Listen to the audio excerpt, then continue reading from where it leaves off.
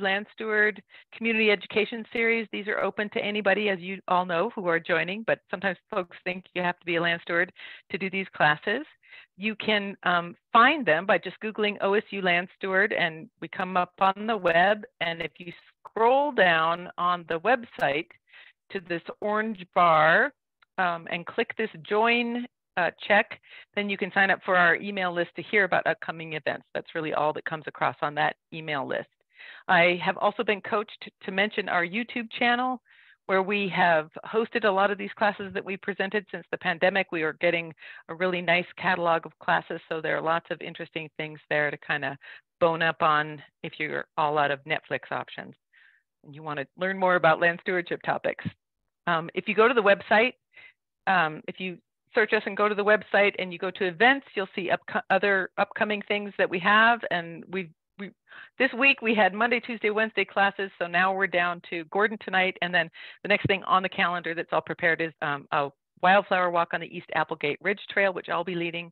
And that will be fun. So think about joining that. But we have a lot of other things coming up in the works. And then managing forests and changing climate is offered by some of our other forestry partners. So this evening we have Resilient Pastures with Gordon Jones. Gordon Jones is Extension Agriculture faculty member at Southern Oregon Research and Extension Center. He holds a BS in Environmental Studies and Sustainable Agriculture from Warren Wilson College, and an MS and Ph.D. in Crop and Soil Environmental Sciences from Virginia Tech. Gordon is passionate about sharing his knowledge of the integrated management of plant and soil systems. And he has some other classes that are in our catalog if you want to see more from Gordon after tonight. So with that, I will stop my share and turn it over to Gordon. Excellent. Thank you so much, Rachel. Delighted to be with you all this evening. Glad to see a good crowd and some names that I recognize, or I think I recognize here on the Zoom grid. I was telling Rachel earlier that there's like a 60% chance that my internet cuts out this evening, just because even though I'm wired in to this fancy university network and have a excellent laptop here, it's been behaving sketchily. And as I was saying that to Rachel, it happened twice in the course of about 3 minutes. And so if I dip out for a moment, my apologies, I'll be back shortly. Let's begin.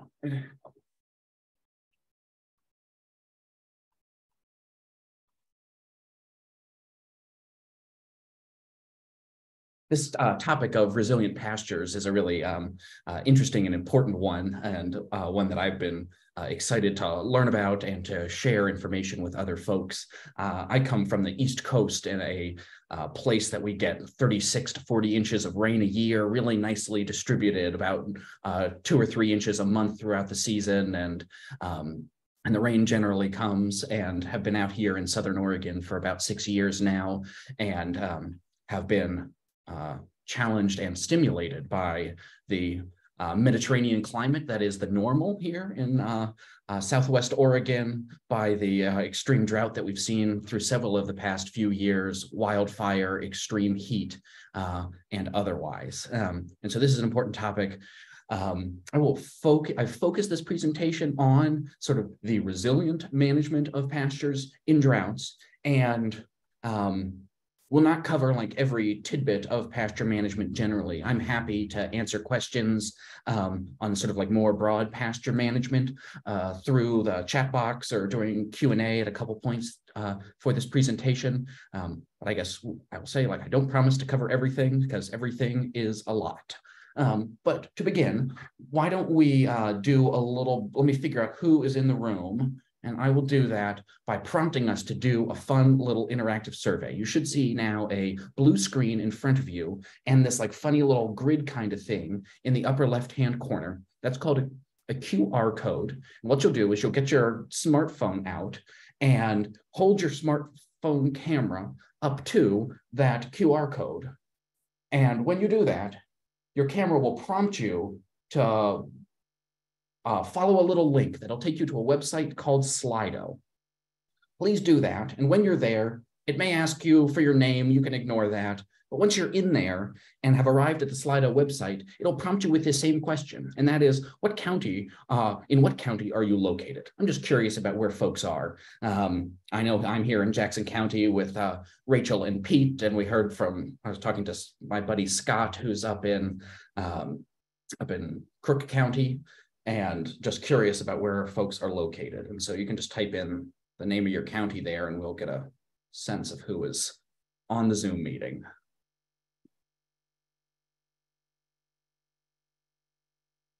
Let's see, and I can tell that we have 47 people in this Zoom meeting, and I can tell that 21 of those folks have responded. And I can appreciate that you may be eating your dinner, or since it's the end of your day, you're charging your phone rather than keeping it right in front of you. But I'll give us a few minutes. It would be great. We'll do a few more of these questions and would really appreciate your engagement on them. So lots of folks from Jackson County, one or two from both Deschutes and Wasco.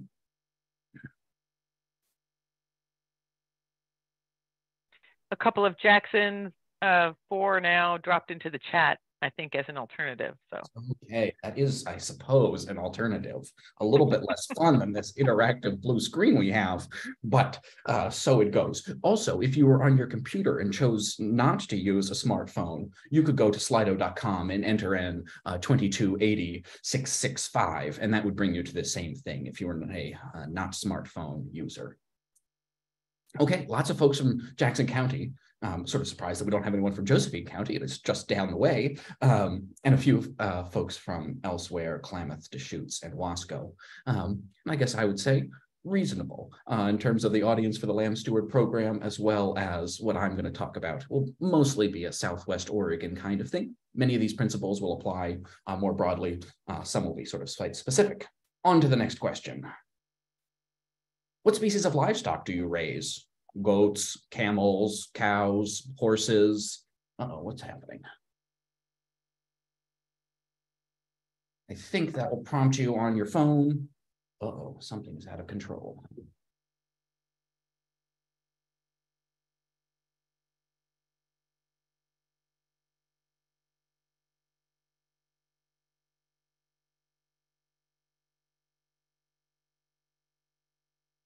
It looks like people have found this one.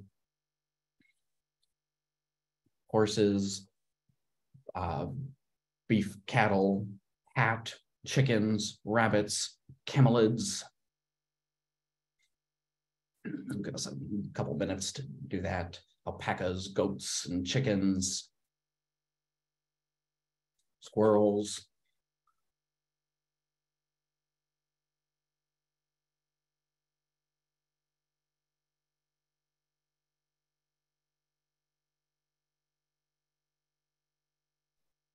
I'll read the chat in case you can't multitask. I know you can, but dairy goats and star thistle. I can't do the phone and computers at the same time, but no animals except for a cat. No critters right now, but I'm a land broker. Deer, beef, deer. That's a good answer. Okay. Horses and grazing pigs to add to the mix. Cool. Pomeranians, leasing to cattle, chickens, somebody who works at the plant clinic, Wagyu cattle and horses. None at the moment. Chickens leading the way. What a deal. Cool. We'll just give another minute to see if anybody else has comments on this.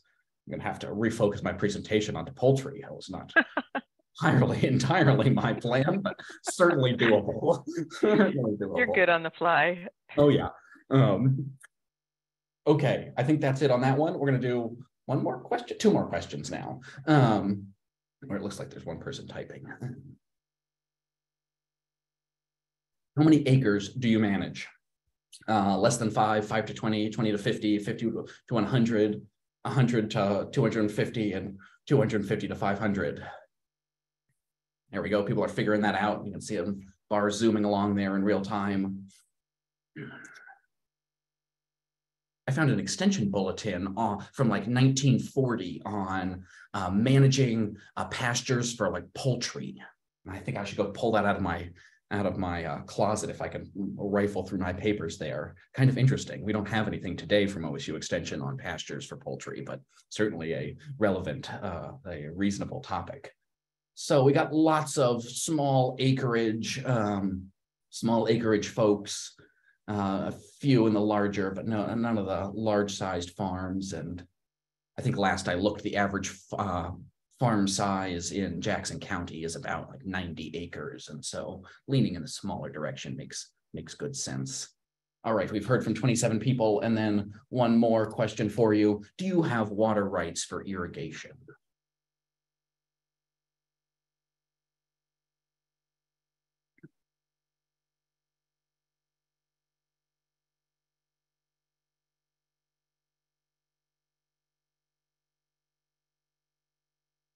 You're all getting good at this. Excellent.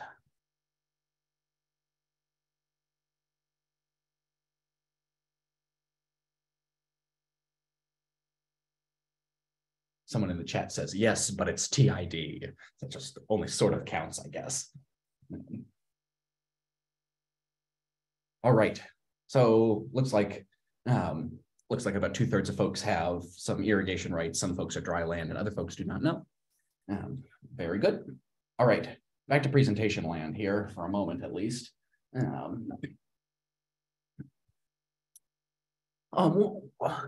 is a French nutritionist named Andre Voisin, who is sometimes thought of as the father of rotational grazing, and wrote a book called Grass Productivity back in like the 50s or 60s.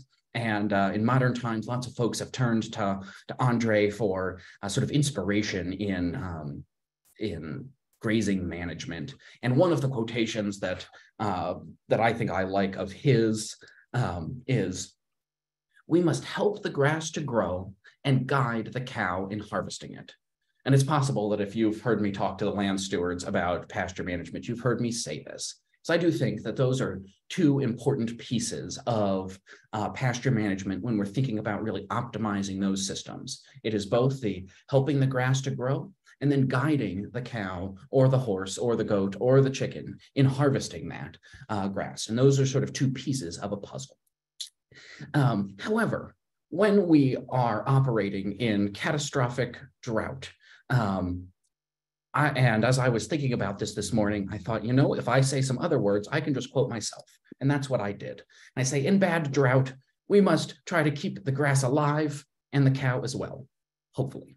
Because sometimes the circumstances are different, and it can really be operating on the margin in terms of the nature of our farms or hobbies, the expenses that we might have when things are not normal and are challenging. And we certainly have seen that to some extent in recent years. This time last year in 2022, we can look at the Drought Monitor, which I think is a valuable resource, and see that much of Oregon is in severe, extreme, or exceptional drought, including Jackson County being in severe and exceptional this time last year, and much of Central Oregon being in exceptional drought. Winter precipitation this year, to some degree, has ameliorated this drought, though not entirely through Oregon. Here's the most recent release from a few days ago of the Drought Monitor for this year, and we still have a patch of extreme and exceptional drought in Central Oregon, though we've shifted down to moderate drought and severe drought in Jackson County. And this kind of measure weaves together the snowpack in the mountains, the precipitation that has fallen compared to normal, the fill of our reservoirs, and the moisture of the soils.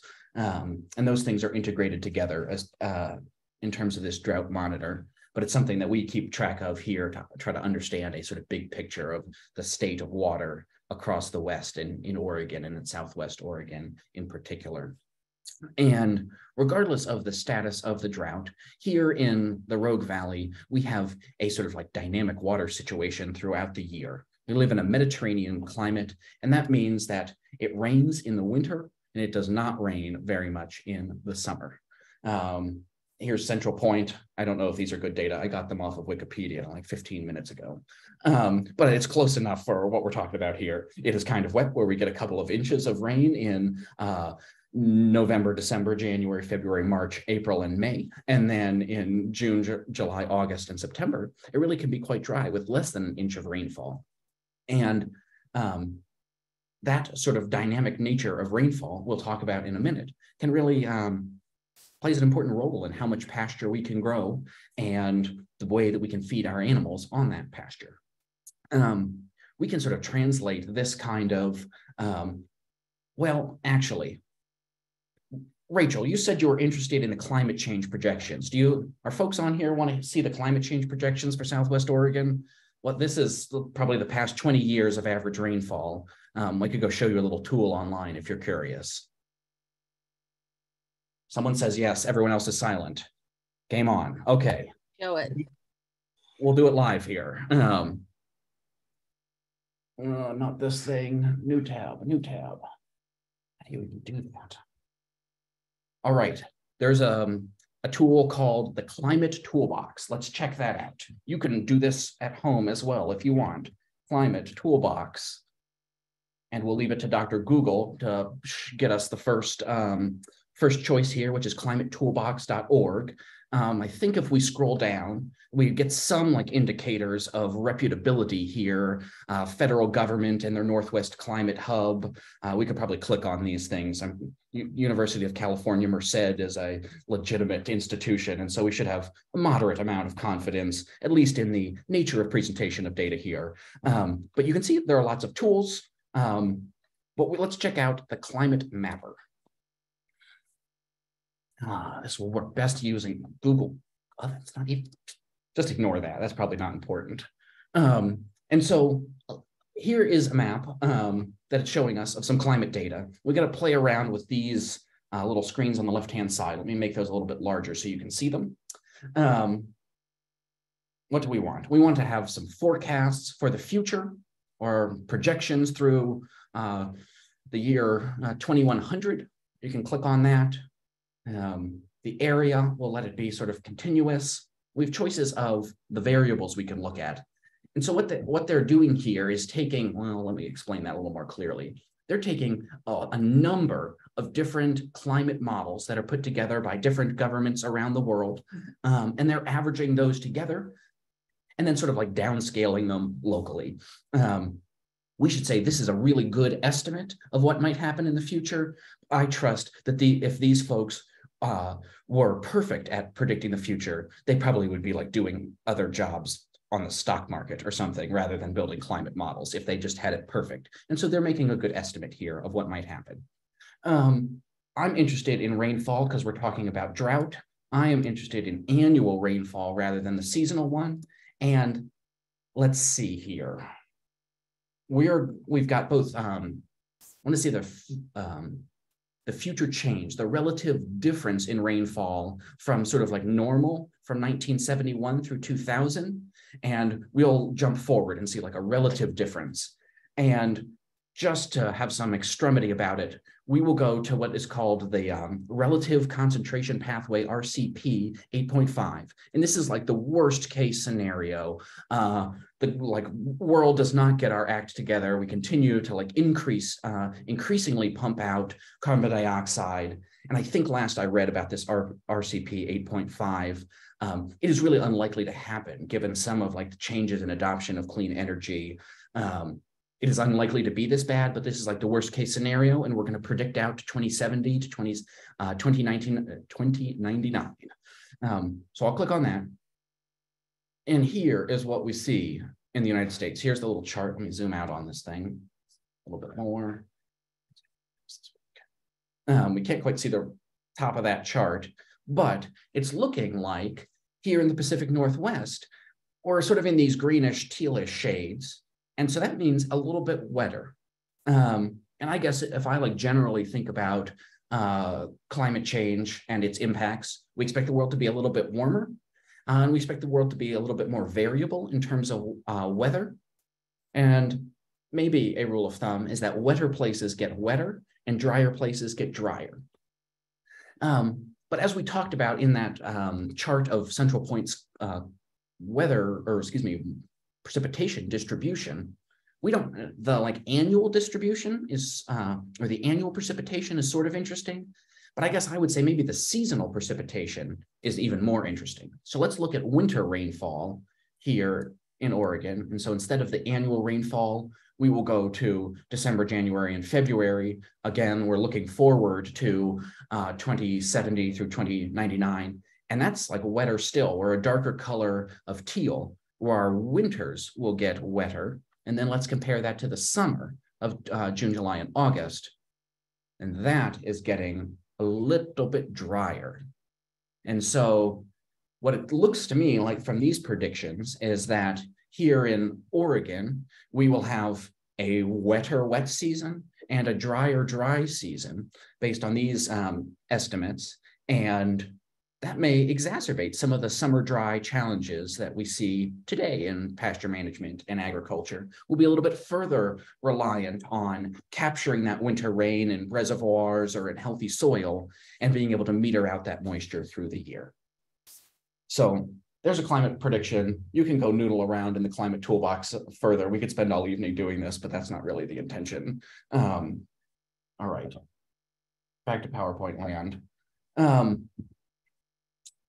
We see this seasonal rainfall. And the one thing that we should remember about forage plants, the grasses and the legumes, your lawn, an alfalfa field, is that the response to more water in terms of forage growth is pretty linear. And what do I mean by that?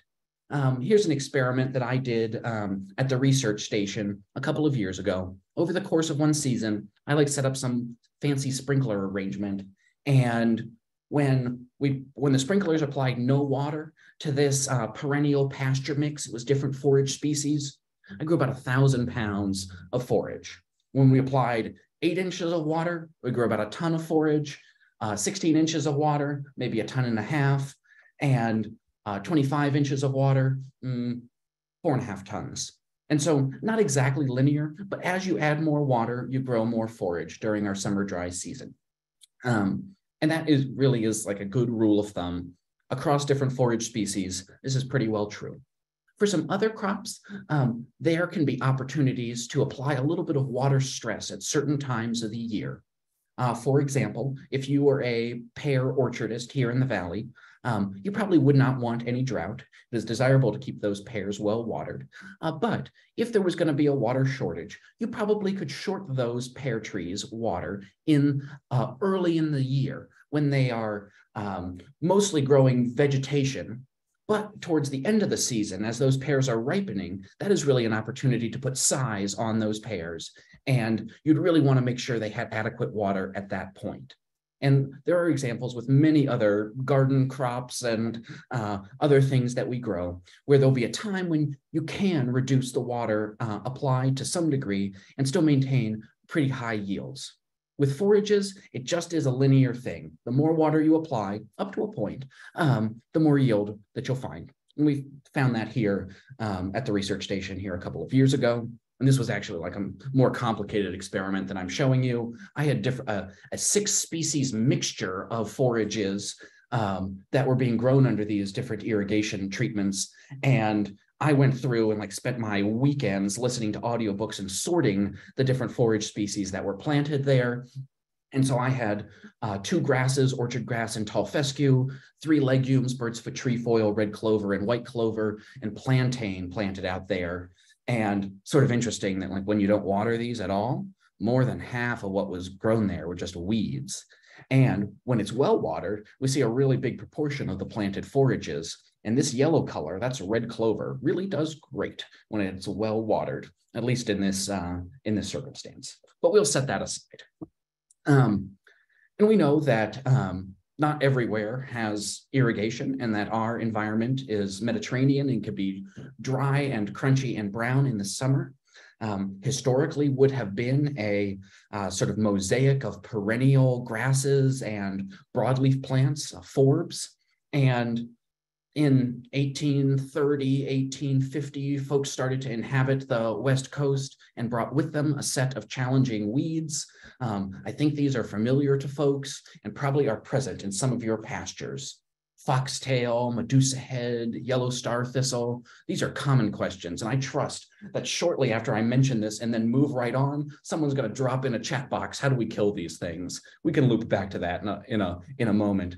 But these are annual species rather than perennials. They start their life cycles with rainfall in October or November. They grow through the winter. Come the spring, April, May, June, they will set their seeds. Those seeds will fall to the ground, and then they really won't try to grow at all during that dry period of the summer. And that's how they are adapted to the Mediterranean environment, is by just growing during the wet season and really not trying to grow at all during the dry season. And that's a reasonable strategy. They are successful in this part of the world. They are good at being weeds because of that strategy. However, that brings challenges for livestock management, be it like chicken or camel or cow. If we have some moisture in an irrigated environment, we'll start with here. Let's look at how pastures grow throughout the year. This is we'll look at a bunch of these little charts like this. On this like vertical axis over here, we got to think about a pasture growth rate. And I think it's the first time someone said pasture growth rate to me. It didn't really make any sense. But what we know is that pastures during like the warm season, they were growing every day. So is your lawn. You might like mow your lawn once a week. And that means it's like grown a little bit for the past 7 days. And pasture growth rate, I want to think about how many pounds of pasture per acre you might grow during the year. Right now, our grass is not growing very much.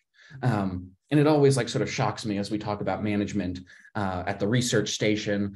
Farm manager feels like relatively quiet. Things are under control in March. And then come the end of March, beginning of April, things warm up and the grasses really start growing. And we go from being like just twiddling our thumbs a little bit to like, oh, yikes, we need to hire 6 more staff members to mow the lawns, to weed whack the fence lines, to get this under control. Because as it warms up, the day length lengthens, and those two things together spur on the growth of grasses. And so we see a real acceleration in the growth of grass in April and May. And at this point, if we were to like put some measurements on this stylized chart, you might be growing 100 pounds of dry grass per acre per day. And that's quite a bit. Come the summer, and even in a well-irrigated environment, in our summers, when we have temperatures in the 90s, 100, apparently sometimes like 115 in the summer, that is too hot for the grasses to really grow their best. And so even if they're well watered, we'll see a bit of a slump, a slowing down of production of those grasses because they're heat stressed. There are like some physiological reasons why that occurs. We can talk about that if we need to, not totally important, but that we have a big hump of growth in the spring. And even when well watered, we see a little bit of trough of production in the summer. And then come the fall, as things cool off a bit, we'll see a little bit more of a hump of growth. And at some point, it gets cool enough and those day lengths shorten enough that growth slows down. So we call this a bimodal, 2 modes, 1 mode here, 1 mode there, bimodal growth curve for these common pasture species. And so then we say, here's how much grass is growing every day. What we also know is that if we have animals grazing on that grass, they will probably also be doing that just about every day. They can be out there. Grazing animals on pasture is generally like the least expensive way of managing livestock rather than purchasing feed or carrying hay or leaving those animals in the barn. We can have them out on pasture. That would be a really good cost-effective way of feeding those animals. Animals, depending on what they are, eat like different amounts of forages. I'm going to use a cow as an example and leave cats aside, for though several of you are managing cats as your livestock species. What we know is that a dry cow is going to eat sort of a set amount every day. If it's a mature mama cow, there'll be a little bit of fluctuation around her gestation and lactation cycles, maintaining that calf. But generally, we can say a cow will eat about the same amount every day. Our like rule of thumb in animal science is that most ruminants will eat about 3% of their body weight in dry grass every day. A 1,000-pound cow is going to eat about 30 pounds of grass. I'm suggesting that this peak might be near 100. And so if I have 1 acre, a 1 acre little zone there, some days I'm growing less grass than that cow is eating. In the middle of the spring, there's way more grass than that cow is eating, but sort of have this maintenance requirement for a cow is out there every day. And this is if we're like well-stocked and well-managed. We'll talk about when things go awry here in a moment. And what does that mean? If this is like the demand by the cow and this double humped line is the supply by the pasture, it means that there is this sort of like green excess of forage in the fall and the spring. We get like close to matching supply and demand in the summer, but there's an excess of forage in the spring. And it's not uncommon for folks who are managing irrigated pastures to take a cutting of hay off of that pasture in the spring. And that's a way of like chopping off this excess that really would be potentially going to waste because it's not being utilized by the cow. But it's quite common that in the winter, when the grass growth is slow, it's also like kind of muddy out in the world, can be cold depending on where you are.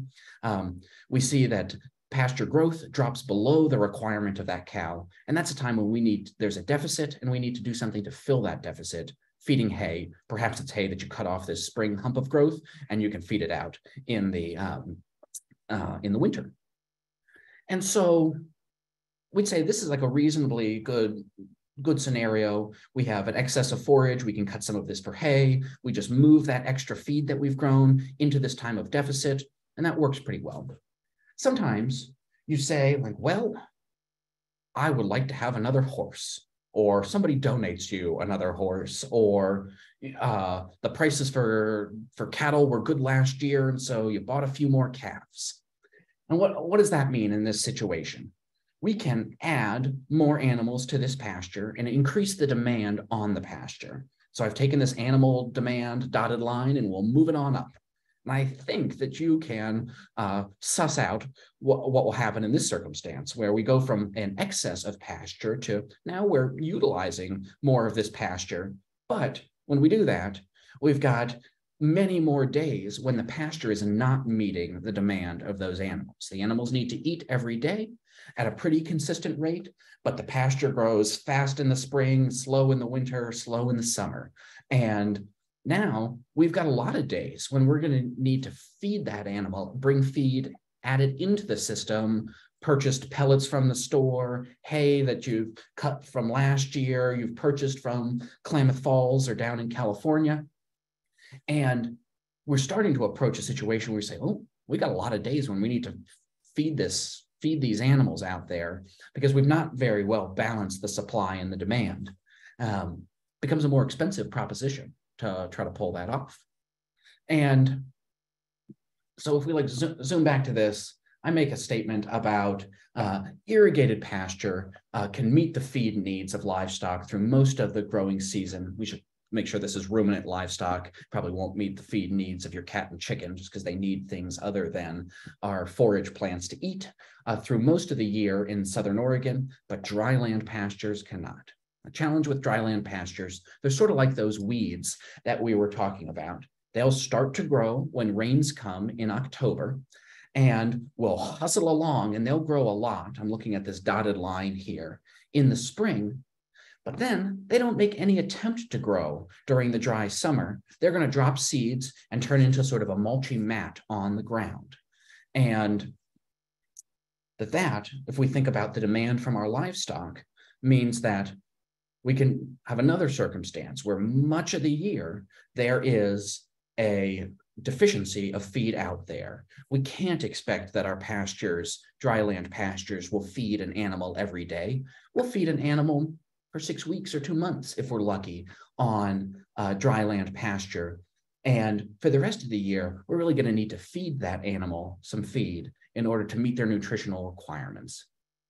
There are some folks who are able to operate economically viable livestock operations without using irrigation in the region. But I think you'll find as you explore those systems, those folks are using elevation to their advantage, where they have some dry pasture low in the valley that can be utilized during the fall and winter and early spring.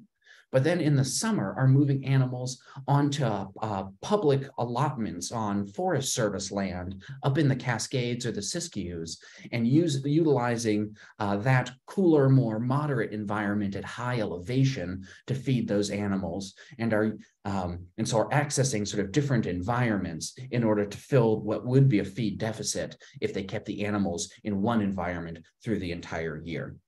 And so they're definitely, you definitely can, as a small holding landowner, maintain livestock on dry without irrigation. We should expect that you're going to pay a significant amount in terms of keeping that animal fed through the summer and the winter, and that there'll be good grazing just for a couple of months there in the spring. And so if the grass is not growing, what are the options? Because I've sort of talked about ideal circumstances, the ideal irrigated pasture and the ideal dryland environment, but we know in some cases, like, there just is not water available for your irrigated pasture, or even in your dry pasture situation. Something about the environment, it's easy for me to like generalize an average, but no year is actually average. What are we going to do when the grass is not growing? I guess I could have asked you to shout that out, but instead I'll just tell you some answers. And we mentioned this, we could feed stored or purchased feed. Definitely an option to do that, but can be expensive. If you've stored feed, maybe you store that feed with the intention to feed it in the fall, but in a droughty summer, instead of being able to feed it in the fall or the winter, you have to feed it in the summer. And again, animals have to like eat every day. This cow wants to eat 30 pounds of grass every day in order to just maintain her condition, not even to put on any weight. And so it's definitely an option. Kind of gets expensive, and I think folks realize that that can be the case. For our perennial grasses, those perennial grasses stay alive because they have a little reserve of energy in the stubble, like right at the crown, at the root, at the just above the ground level. There is some leaves left and a reserve of energy. In some cases, folks will say like, well, Gordon, that stubble, a cow can actually eat it. She'll have to do some work in order to get enough bites in, because they're going to be pretty small bites, but we can graze the stubble. And that's some feed that I don't have to purchase. That's free for me. And you may do that. Cows will probably be hungry because they're going to have to work hard to do that. And for those perennial grasses, they really need that little zone that's just 2 or 3 inches above the ground in order to maintain their perennial status and stay alive. And so if you just say, we're going to keep on grazing, we'll find that we're going to kill out some of those desirable perennials that are in your pasture. Sometimes we would just say like, well, Gordon, you like fattened yourself up over winter by eating so many like corn chips. Now it's the summer and food is scarce. Like fat is on our body as an energy reserve. Maybe it is time to burn through some fat. And that can be a possibility depending on the condition of livestock, to allow their fat reserves to be a little bit of a buffer in terms of feed supply.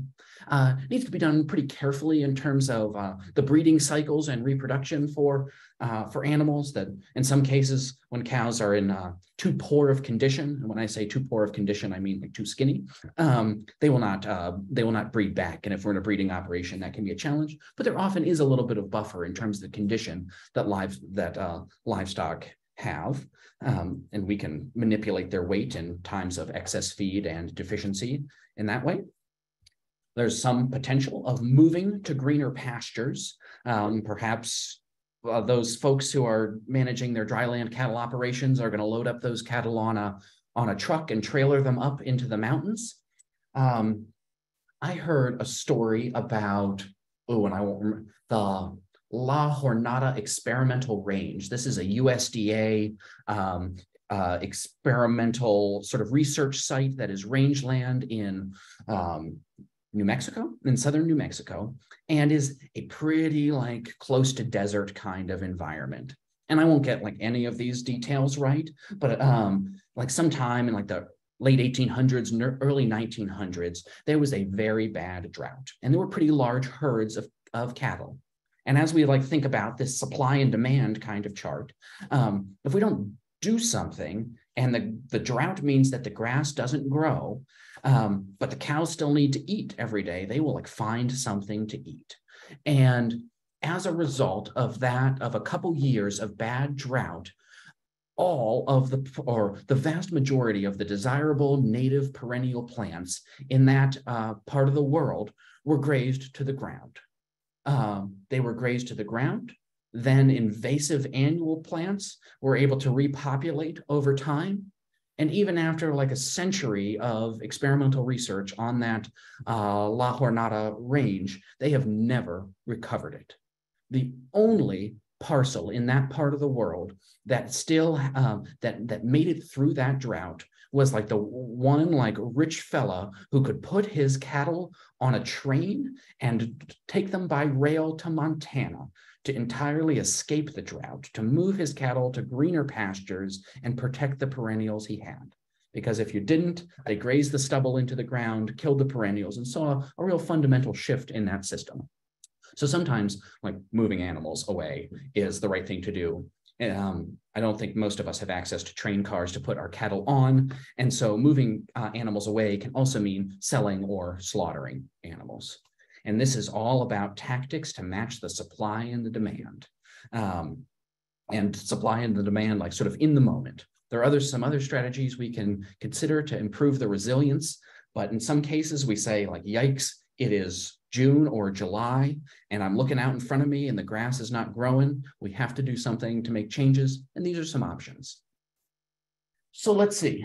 Rachel, do we have any questions in the chat box at this juncture? Or if there are any questions, now would be a time that I could pause and take a question on this just supply and demand kind of question, the weather and the climate, and we'll dig into some more details.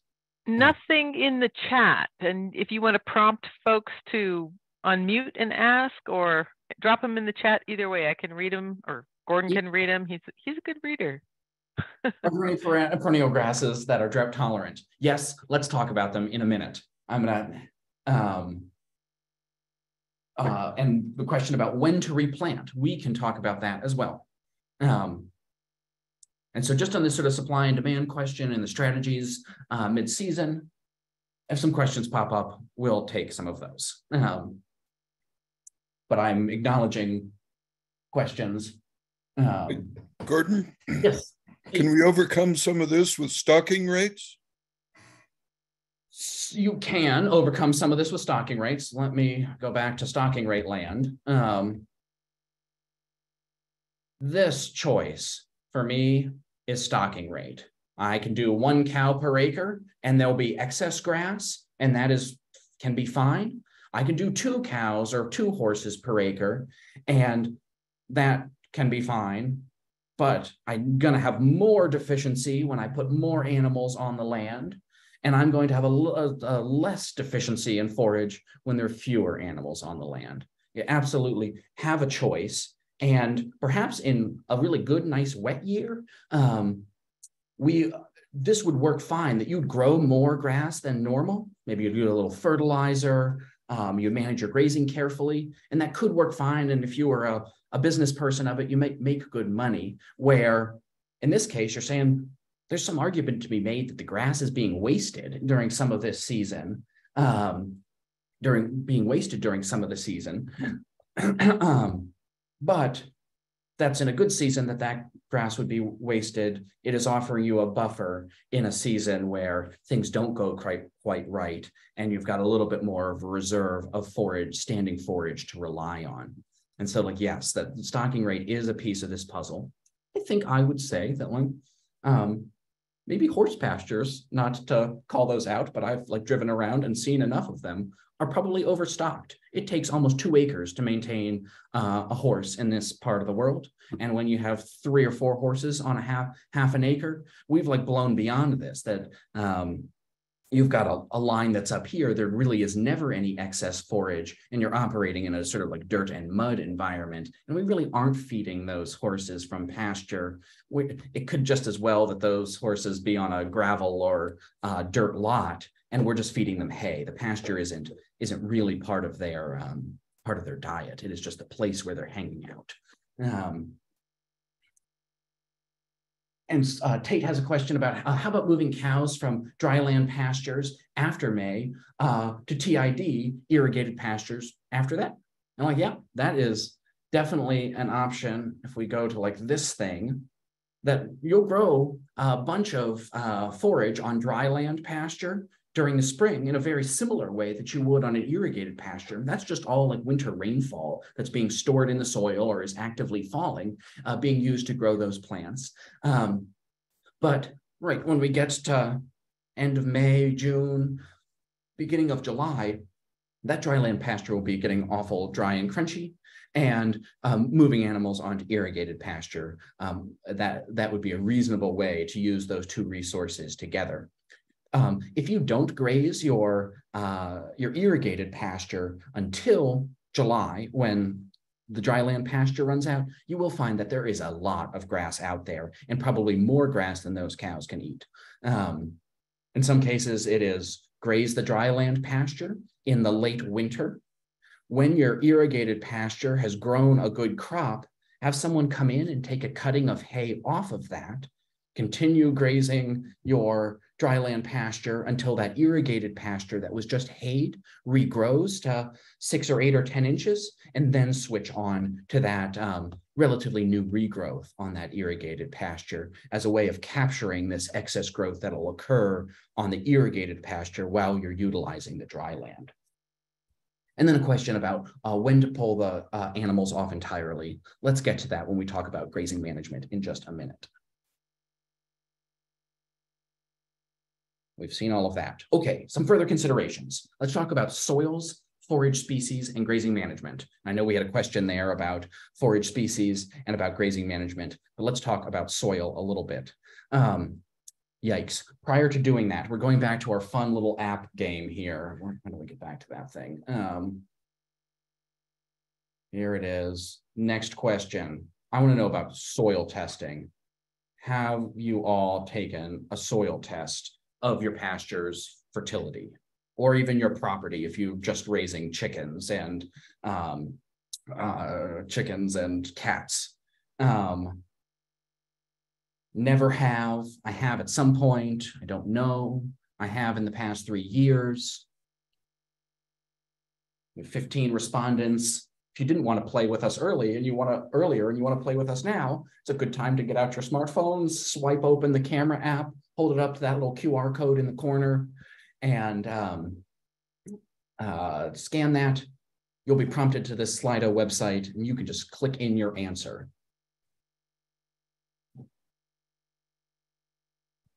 Looks like we've had 22 folks respond. Let's give us another 5 or 6 seconds if anyone else wants to enter their answer there.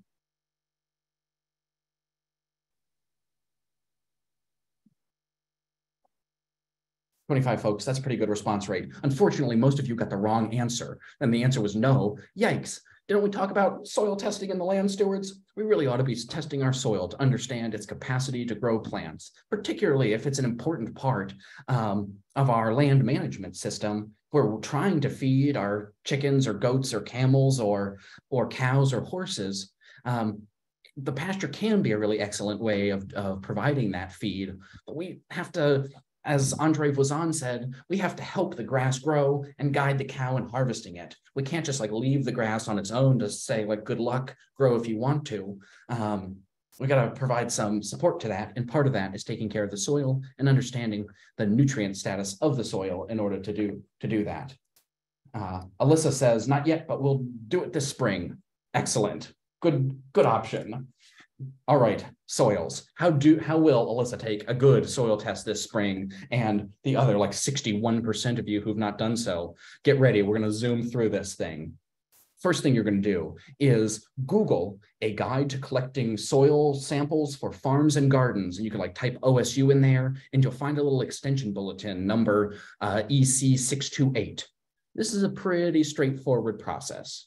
We're going to go out and look at the property and think about it in zones, where here in this figure 1, we're going to subdivide the pasture away from maybe like a vineyard up here in zone C, separate from a vegetable garden, or zone A in the orchard there. I'm going to subdivide into management units. I sort of expect the soil requirements for an orchard are different than for my pasture or for my lawn. Then we're going to go out there. Thank you, Rachel, for putting that link right there in the chat box. We're going to go out there and we're going to take some sort of like random subsamples within each of these units. We're going to go to 15 or 20 places. I don't really expect that the soil is exactly the same right here as it is right there. And I want to average out that variation through my sampling. You can use a shovel or a trowel to take these samples, but like a one key piece to keep in mind is that we want an even proportion of soil that's at the soil surface with soil that is about 6 inches deep. When I'm digging a hole with a shovel, I will like shovel in this way, and then I'll shovel in this way, and I will lift a wedge of soil out of the ground. And when I do that, I have a lot of soil from the soil surface and only a little bit of soil from the 6-inch depth. And that is going to bias my sample and probably show is going to bias it sort of high. It'll look like there are more nutrients there than there actually are. If you're using a shovel, you're going to dig that little wedge-shaped slice, and then you're going to come back with your shovel, and you're going to take another slice, if I can do this with my hands, along the edge of that wedge that you took out. And so now you have this sort of like diagonal 1-inch thick wedge of soil that has an even proportion of top inch of soil, even proportion of soil at the 6-inch depth. That is definitely a possibility. It sounds like a hassle to me. Come over here to the extension office or to your local and friendly extension office, and they will provide you with a soil corer. We will like make you sign away your life in order to borrow that, but you'll borrow it for free, and the law will only come crashing down if you don't return the soil corer to us. We'd be happy to lend it out to you. You're going to be consistent in looking at that soil core or your shovel about getting 6 inches deep with those soil samples. Alyssa's idea of doing it in the spring is a good idea. If you charge into this exercise in the summer, you will find that dry soil is quite hard and it can be difficult to get down to 6 inches. You're going to take those 15 to 20 6-inch cores, knock them into a bucket, blend them around a little bit. If you like find a large rock in there or an arrowhead, like a large worm or a gopher, you could take those things out because the soil testing lab doesn't need them. They just need the soil. Though don't worry about like little pebbles and little roots. They'll sieve the soil before they analyze it. And you're going to take about 2 cups of that soil, do some Google searching or call me and find yourself an appropriate and reputable soil testing lab. I believe there's some sketchy dude who used to do soil analysis in his basement in Grants Pass. I would not recommend using that soil testing service. We want a professional full-time soil testing service. This does not need to be local to the Rogue Valley, though we do want one that serves the Western United States. We'll go to their website. They'll have a form, I want the basic soil test. It's going to cost $20, $30, maybe $40, really not a huge expense. If you're this landowner up here, you're going to send them 3 bags, one that's labeled B for pasture, one that's labeled C for vineyard, and one that's labeled A for orchard, 15 to 20 cores in each of those bags. And we just need sort of the basic tests, but some things that we might ask, and I can give Rachel this slide if you want. There are lots of different juicy solutions we can shake over soil and then measure that solution for what the concentration of nutrients are. In different parts of the world, they use sort of different chemicals to do that. We want something called Bray phosphorus or weak Bray 1 phosphorus for our soils here on the west of the Cascades. If you were in Scott's part of Central Oregon, they would use a different phosphorus extractant where those pHs are more neutral, and that's called an Olsen phosphorus or sodium bicarbonate phosphorus. Sort of complicated. We want a Bray phosphorus for this part of the world, and we also want ammonium acetate extracted potassium. If you say, I'm in Western Oregon, are you a lab that uses OSU's recommended soil testing methods? They will do the right thing. There's a lab up on campus. You can use them. They're kind of slow and kind of expensive compared to the commercial labs, but sending them up there will make sure you get good results. Take notes that you can also borrow a soil corer from our Jackson Soil and Water Conservation District located on Alder Street in Central Point.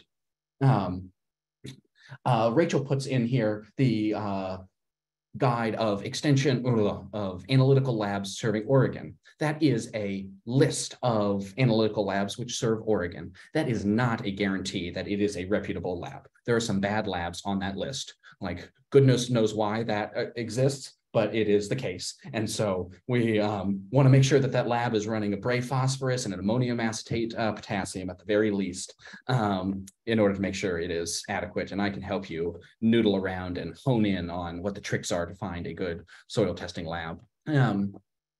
Let's look at a soil test report. I was just talking with a hemp grower, and this is his soil test report from this morning, but is, and this is from a laboratory. I'm not necessarily recommending A&L Western Lab. I've used them in the past, but I also use lots of other labs. And soil test report is like an excellent thing because it's really pretty complicated. They give us a lot of numbers. It sort of can be colored sometimes. Other times it's not colored. You say blue, green, red. Does that mean like good, bad, good, worse? Should we be worried about having an excess of soil organic matter, an excess of magnesium or copper or iron? No, probably not. We don't need to fertilize your pasture either with boron nor with sodium. But the two things that we look at on a soil test for a resilient pasture are phosphorus and potassium, P and K. I mentioned just a second ago that we want to use Bray phosphorus. And so here we are looking at Bray phosphorus right there. When you have a soil test result that came from a reputable laboratory, that is a good time for you to give me a call, and I will help you walk through it and say, think about these parts, don't think about those parts. But for resilient pastures, we definitely want to think about phosphorus and potassium. And both of these, for this hemp field that came out of pasture years ago and is in Josephine County, we're in this low category, but we don't really trust the labs categories. We want to trust OSU's categories. We're really well calibrated for Oregon's conditions, while this lab serves like all of the Western United States. And so how do we translate this 8 parts per million of Bray phosphorus or 82 parts per million of potassium into like, what do we do? We go to another extension bulletin called the Soil Test Interpretation Guide. And if we pop open this Soil Test Interpretation Guide to like page 4 here, we will see that there is a section for potassium. So we remember that it said that we had 82 parts per million of potassium. Let's zoom in on this so we can see it. And we have an extractable soil test K using the ammonium acetate method that we talked about just a minute ago. 82 parts per million is down here in this lowest of low categories. And their recommendation is to then apply 100 to 300 pounds of K2O, which is like potassium oxide. It's the way that we do nutrient elements in fertilizer land. That's confusing, but we would need to apply 100 to 300 pounds of this K2O. I don't think I would apply that all in 1 year, even though I've got a really low test level of just 82. I would think about applying maybe 100 or 150 pounds of that potassium per year to get us up out of this low category. We really want to be above 150 parts per million in this medium category. When we're in medium, we're feeling okay. We're feeling pretty nervous when we're in the low category for both phosphorus and potassium, according to this OSU guide, not necessarily according to the soil testing laboratory. They'll use different numbers. This is like when we're in the low category, that is a yield limiting and production limiting thing. If this is a pasture just for your cat, you may not worry about it. If this is a pasture for your herd of beef cattle, I would worry about it. These are economic thresholds, not some like amorphous healthiness of the world thresholds. But potassium in particular, when we're thinking about a resilient pasture, is important. Potassium is a positively charged ion. It would like sort of like dissolve in water and would be these little K plus ions floating around in a solution. And a plant uses those to help control its stomata, how like open and closed its pores are, bringing in carbon dioxide and letting out water vapor. We want that process to be well controlled during a drought.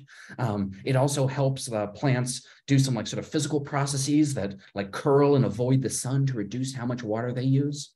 I found this little picture that I thought was slightly interesting. This is spring barley. On the left-hand side, they grew this spring barley. This was all like in, what do you call it, hydroponic environment, no real soil, but demonstrates a thing nonetheless. On the left-hand two pictures, this barley, it was shorted potassium, a really low potassium solution. The one on the left-hand side of that pair was well watered, and the one on the right-hand side was experienced drought stress. And so over here, we've got both low potassium and drought stress. And I don't know, these like wooden blocks, I guess, are a scale that make us believe that these things are similar otherwise. When we're well watered with adequate potassium, we grow a big green plant. But even in a drought with adequate potassium, you can see that we've got much more foliage on that barley plant, and the root system is much denser. And so potassium is a particularly important nutrient when we're thinking about drought in pastures and their resilience and their capacity to not only produce feed, but for our perennial plants just to survive. Because even after, if growth has slowed on our perennial grasses because they're dry, that can be okay for a time. We just really don't want those perennial grasses to die. And potassium helps to both keep those plants alive or keep them growing as well as alive when water is short. In other sort of like nutrient world, something to consider is that some folks will put nitrogen fertilizer on their pastures every year. Here's a drought-stressed cornfield. Something that we worry about when we put a large amount of nitrogen out on a field that then has, or a pasture that then is drought-stressed, is the plants will take up that nitrogen from the fertilizer and bring it into their plant tissue, but they won't have sufficient moisture to turn that nitrogen into the proteins. And that's sort of like the main place that nitrogen goes, into amino acids and then into the proteins that make the structure of the cell membranes and cell walls of those plants. And when it is a drought-stressed environment like this cornfield, and we can tell this cornfield is drought-stressed because the leaves are really curled up. If you're like from a distance or from 60 miles an hour, it sort of looks like a field of onions or something. We should worry a little bit that this corn crop was well fertilized when it was planted, because the farmer was thinking that there was going to be plenty of water for that to metabolize that nitrogen into protein in the plant. But when there is not adequate water to metabolize that nitrogen, the nitrate ions can just hang out in that tissue. And nitrate, it turns out, at high concentrations is toxic to livestock. We just had some email going around the forage world of the Extension Service, not caused by drought, but caused by plants in Eastern Oregon being stressed by frost and accumulating a lot of nitrogen and not being able to turn that into protein. Fed some hay off of high nitrate hay, and I don't remember, or fed some cattle some high nitrate hay, and I think like 30 cows died just from doing that like overnight. Can be very significant.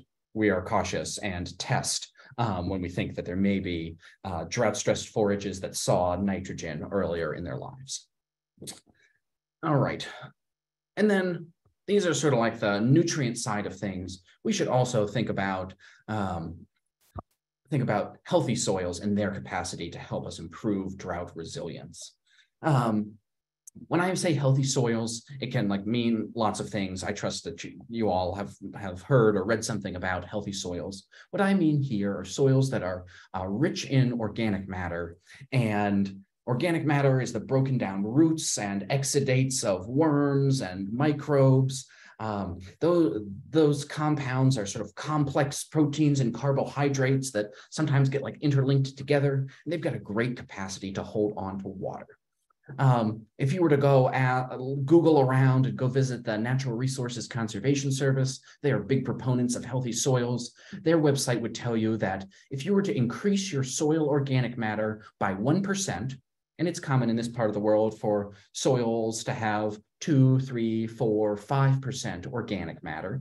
If you were to increase it from 3% to 4% by using healthy and resilient soil practices, they would tell you that that could hold 27,000 gallons of water in that 1% of soil organic matter.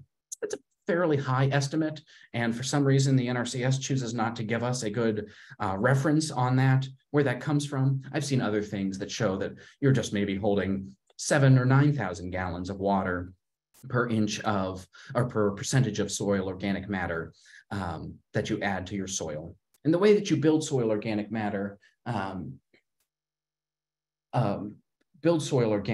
is because is by maintaining a healthy population of growing forage plants. The more green material, leafy material you have out on your pasture, one of the things about our plants that we don't always think about is they're photosynthesizing, and that means taking sun to make sugar. They will grow their plant tissues that are forages that our animals and livestock and pets can consume. But some of that sugar that they create will leak out of their roots, and that will spur on the microbial populations, fungi, bacteria, actinomycetes in the soil. And those things, as they go through their life cycles of living and growing and dying, boost organic matter in the soil really effectively. We want to try to support a diversity of plants in our soils or in our pastures, and that also helps to improve the organic matter and health of our soils, thinking about not just growing one species of grass, but growing a few species of grass, some legumes and some forbs. We want to avoid compaction in our pastures, that we have a pretty long wet season and are pretty warm. The ground doesn't freeze. And so as animals are out, either in the winter, they are smushing that soil down, squeezing the air spaces closed, limiting the capacity for water to infiltrate into that soil and for our plants to root deeply. And also want to think about if we have the opportunity and a source for it, when we're meeting our soil fertility needs, getting those levels just right so our plants can grow really vigorously, if we have the opportunity to use things like manure or organic amendments. And when I say organic amendments, I don't mean like USDA organic stamp on your carton of milk. I mean organic in the organic chemistry kind of way, like derives from carbon compounds. And so that could be manure or rotten hay or straw. Could be your compost from your compost pile if you've got one that's big enough to share some of that on the share some of that from your vegetable garden onto your pasture. Those are all ways of building organic matter. And the more organic matter we can have in soils, the larger reservoir in terms of water holding capacity that will be available for your pasture plants. And so when it does get a little bit dry, there'll be a little bit of a larger reservoir to draw on, and you'll have a few more days before those grasses and legumes and forage plants get totally stressed. Let's see, there's a question in the chat box. We cannot use fertilizer because of our conservation easement. Can we plant other things that will give nitrogen? So yes, legumes, clover, alfalfa, bird's foot trefoil, we'll talk about a few of those later, are all pretty good at fixing nitrogen. They will take nitrogen that is inaccessible in the air because it's like two nitrogen atoms tightly bonded together, or plants can't get it apart.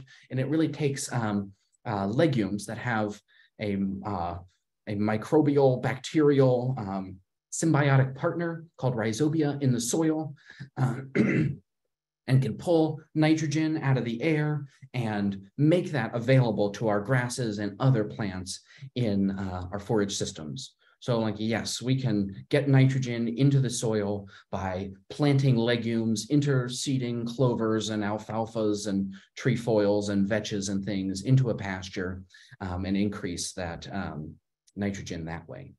And that's a good transition on to a few forage species.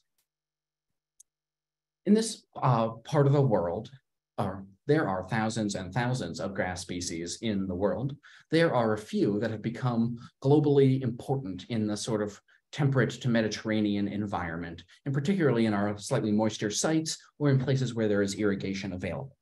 The top three species that I would want to look for in a high quality, resilient pasture in Southern Oregon would be tall fescue, orchard grass, and perennial ryegrass. Fescue is really pretty hardy. It sometimes feels rough to your hands. I know there will be some people who are who raise horses or other livestock and will say, my horse will not eat tall fescue. Tall fescue is so we think about sort of like the preference of how much animals will eat these different grasses. Tall fescue is not always preferred. It has little, very fine silica barbs on the edge of those leaves that really feel rough to your hand and would feel rough to your tongue were you to put some in your mouth. Probably feels the same way for your livestock, but it has a benefit of being a really tough forage species. Orchard grass is one of my favorites. I spent 5.5 years of graduate school studying orchard grass. Pretty palatable, sort of moderate in terms of its resilience and persistence. In a pasture, can be very high yielding. It's often preferred by the equine industry. And perennial ryegrass. Perennial ryegrass dominates in the Willamette Valley. It is fast growing, really lush, very tender, very palatable forage. The trick is, it doesn't do great here in the Rogue Valley. If we were to think about the relative drought tolerance of these three species, we would say that tall fescue is the most drought tolerant we have of the desirable perennial forage grasses. Orchard grass is intermediate, and perennial ryegrass is the least drought tolerant. And so the tricky thing is that if you were to go to the Grange Co-op or somewhere similar and look for a bag of either irrigated or dryland pasture mix, you would find that it contains some, in most cases, of all three of these species: most drought tolerant, moderate, and least drought tolerant. And many folks will plant that. And under ideal conditions, the orchard grass and the tall fescue, they'll last for a while and be pretty high yielding. And you can grow a good crop of hay or a nice pasture, sort of like regardless of the environmental circumstances, your soil fertility, the nature of your pasture. Perennial ryegrass just is a little bit too hot in our summers for it to persist. The other day, in preparation for this workshop, I decided it was the right time to go like trespass and look at a field. This is one of our neighbors here at the research station. I've been driving past this field for a while and have been I guess it got planted just after I arrived, so maybe 5 years ago. And I'm enough of a forage nerd that I can do the like roadside forage identification and like sort of suss out what's in that field based on just how it looks from a distance. That's a 3.0 level skill that we don't expect you to have. And could tell that there was orchard grass and ryegrass and tall fescue in that field. That said, these folks, even though they're fairly sophisticated farmers, have been experiencing the drought stress that occurs. Irrigation gets shut off early, are not able to put out as much water as it might be optimal. And the soils that they're growing this hay, this is a hay field, they're growing this hay on, are really nice fertile soils, but they don't hold that much water. And so as I go and look out at this field, I say, like, this is sort of interesting, particularly in the foreground here. We can see that there are some tufts of grass here. And even as I look out into the foreground, this thing is kind of lumpy. You say, like, what could be going on there? And you say, well, I happen to know that these tufts of grass are tall fescue. And as we just said, tall fescue is the most drought tolerant of the forage grasses that are common in this part of the world. And so what I think has happened, even despite their best efforts in management, there's been some drought stress in this pasture. And since they planted that three-way mix of orchard grass and tall fescue and perennial ryegrass, much of the orchard grass and the perennial ryegrass have died out, and they're just left with these tufts of tall fescue. And it's not uncommon to see this kind of like lumpy nature of a pasture, and does sort of beg the question on what should we be planting. Part of me says, I really like a mixed pasture, and particularly if I feel like I've got a site that has pretty good access to moisture, my soils are deep, or maybe there's even some moisture that is deep in the ground that those plants could access, I can keep the orchard grass and ryegrass persisting. But if I feel like I've got sort of junior water rights, or I'm like way down way down the irrigation ditch or don't have irrigation at all, I guess I would think about increasing the proportion of tall fescue in my pasture or my hay mix, because it really does, it gives you the best chance of maintaining those perennials. And in that pasture, that if we're going to go to the trouble of planting a pasture, we really want those things to persist. And along that continuum of the grasses that we have, tall fescue is really a good choice for that. That said, we're talking about healthy pastures before. We don't necessarily want to, or what it takes to grow healthy soils earlier. We don't necessarily want to grow that tall fescue alone. Legumes are good for nitrogen fixation, and other plant species just improve the soil microbial communities that can help us out in terms of just having a resilient environment. 3 species to consider are forage chicory, forage plantain, and birdsfoot trefoil. All 3 of these are really pretty good drought-tolerant species. Both chicory and plantain are really deeply rooted. These are broadleaf plants that I would classify as forages. Excuse me, well, not classify as forbs. It's getting late in the evening for me. And birdsfoot trefoil is a really excellent example of a legume where birdsfoot trefoil does really well in a droughty environment. I often will walk out into a dryland pasture with a producer in the middle of the summer, and the one thing that we will find that is green in that pasture is some birdsfoot trefoil. Birdsfoot trefoil also has the benefit of fixing nitrogen because it's one of the legumes, and so is returning some nutrients to your pasture. Some folks will be gasping in the background about plantain, because plantain is sometimes like the bane of a lawn manager's existence. It can be a weed. And it's sort of a successful weed, probably because your lawn is not getting managed very well. And plantain is really deeply rooted. And so it is both persistent and can be highly productive, particularly when the grass is growing more slowly. And those are traits that we actually want in a resilient pasture: deeply rooted, persistent, and able to survive through a range of stressful conditions. And so if I were thinking about an optimally resilient pasture that maybe got some irrigation on it, but we had junior water rights and really could not rely on that irrigation water, I would be planting a tall fescue, chicory, plantain, birdsfoot trefoil pasture for grazing. Probably wouldn't want to, chicory is not the best suited for cutting for hay. And I might leave that out if I was planning to cut some hay off of that pasture. But the other 2 are both suitable for both grazing as well as for haying. Let's see. I've got a couple questions in the chat box. If you had a pasture of mixed moisture regimes, a mix of grasses might work well. A drought-tolerant grass populating the drier areas and ryegrass populating the moisture areas. Excuse me. Excellent. Excellent. Yes. We think about planting a mixture of species for just that reason. There will be some niches in a pasture. I am going to go out and say, I am not recommending ryegrass for our pastures, even in the best, moistest places, unless you've really manipulated the environment with a bunch of shade cloth and are misting out moisture to keep things cool. Ryegrass will just not persist very well. It is inexpensive seed, it is fast growing, and I expect that fast growing nature is why it gets included in lots of pasture blends. Inexpensive seed is fast growing. You throw this seed out in the world. Tall fescue can take 3 weeks, 4 weeks to really show, and it'll be a pretty small plant.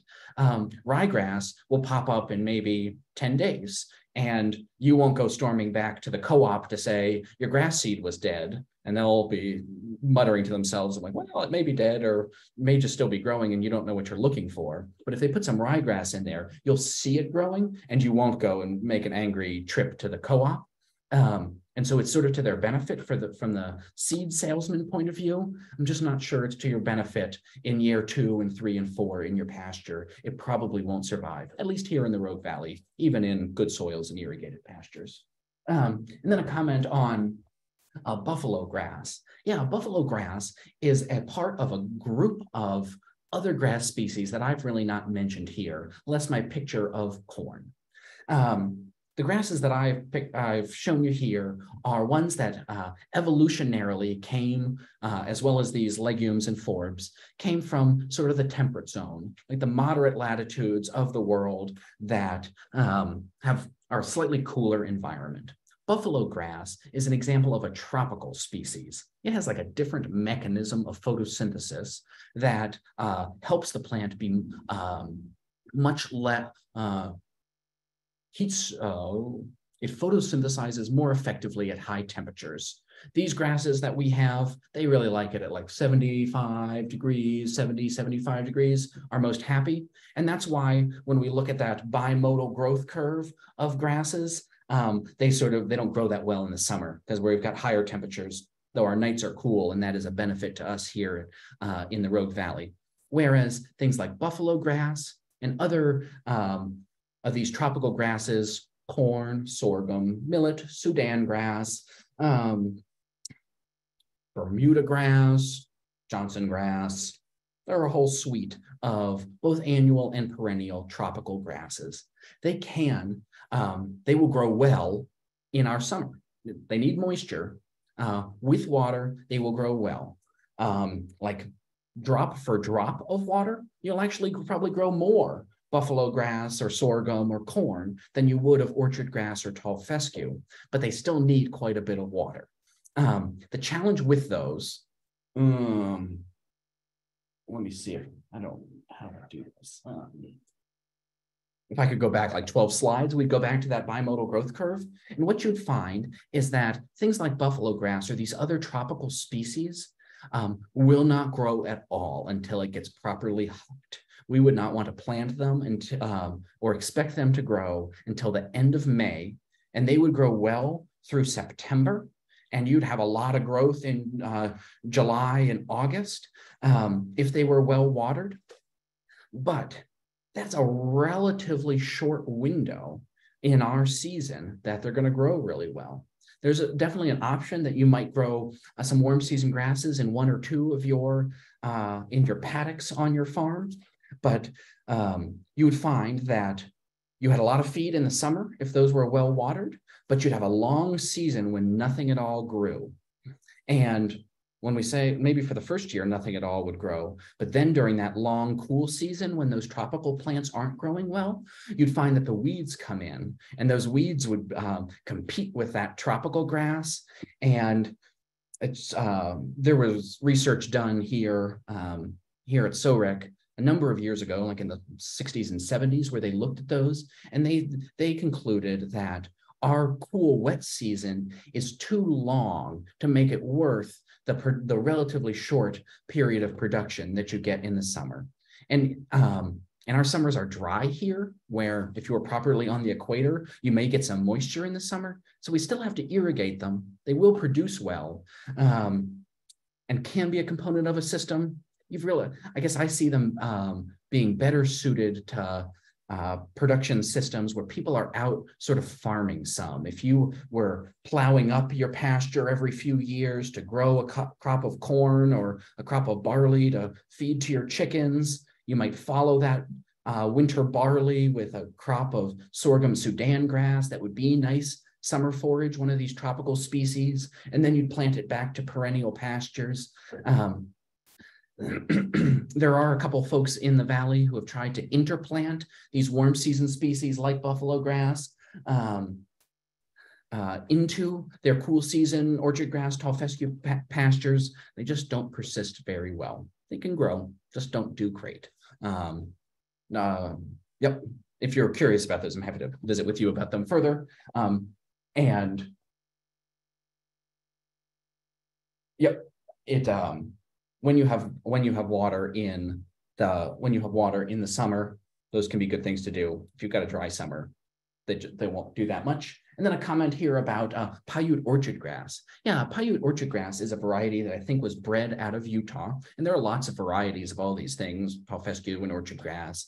And There was a study that was done, I think in Logan, Utah by the USDA ARS that has a station there, and they compared different orchard grass varieties, and that they found that Paiute orchard grass, as they decreased the amount of irrigation that was applied, they were able to maintain relatively more yield with less irrigation water for Paiute than they were able to for other orchard grass varieties.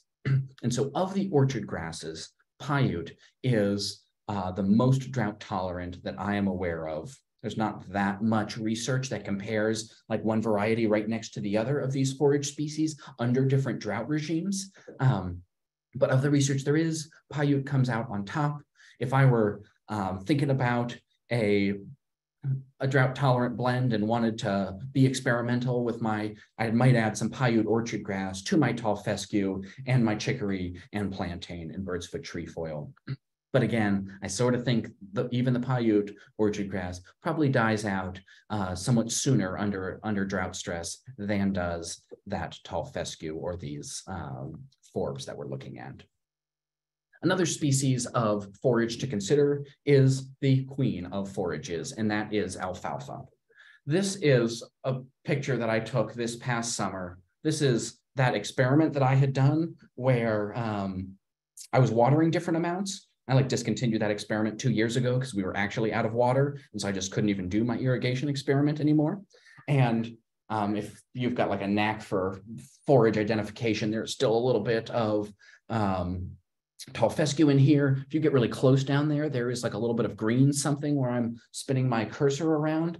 That is bird's foot trefoil. We're just discussing bird's foot trefoil about sometimes being the only green thing in your pasture. And it's a green thing.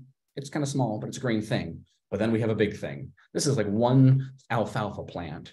Alfalfa is uniquely deeply rooted. If we had been able to have this class in person, I would have asked the farm manager, Jake, to crank up the backhoe, and we would have walked out into our alfalfa field, and we would have dug a hole down as deep as the excavator could go, 8 feet, 10 feet.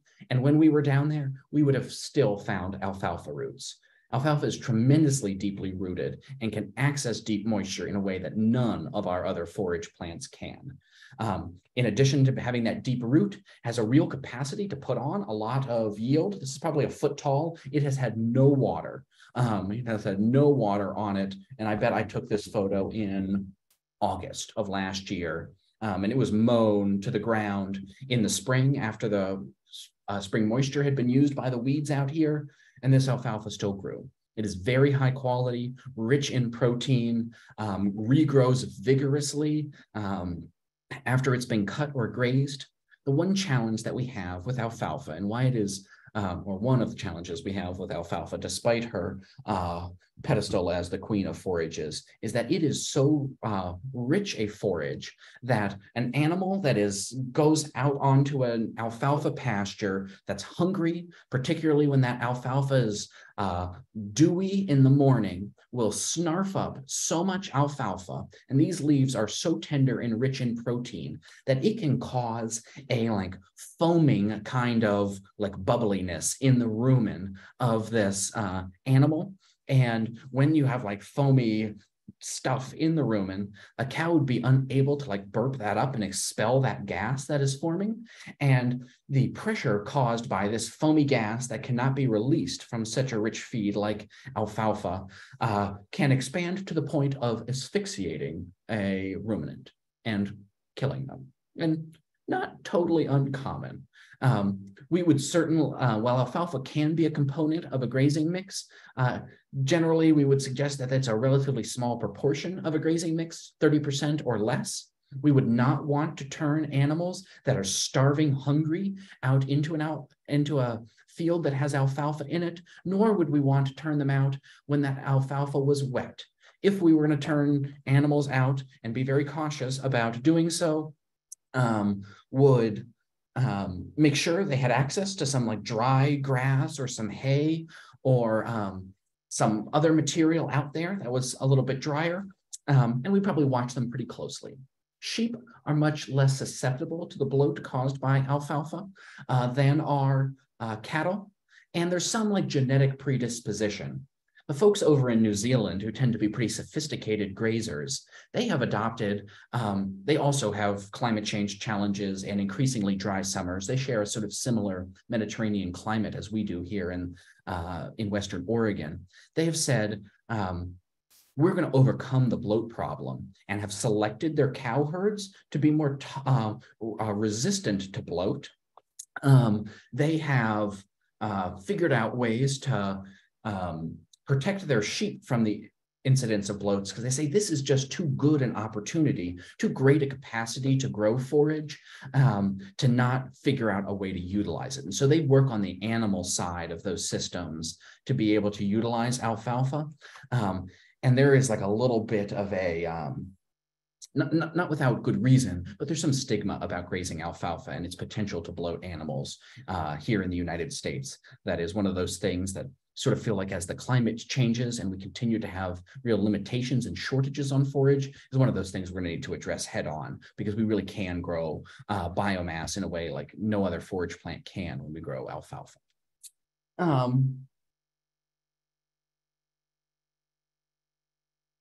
What benefits or supplements do forage chicory, plantain, or birds for trefoil provide to cows grazing on it that are bred and expected to calve? Yeah, so there are some other benefits of these couple of species, and let's see. They are beneficial, particularly the chicory and plantain are very deeply rooted, and so they have access to moisture, not quite in as deep a way as alfalfa, but are very deeply rooted and will continue to grow.